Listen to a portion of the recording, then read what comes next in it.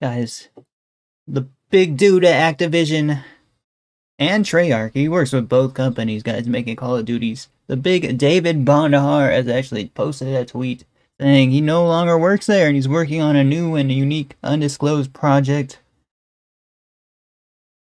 This guy has been taken apart like 18 years, guys. 18 years of working, and he's saying sayonara to the companies, guys. So I don't know the future of Call of Duties now, guys, because like I guess Modern Warfare 3 will be the last title he's going to work on, guys.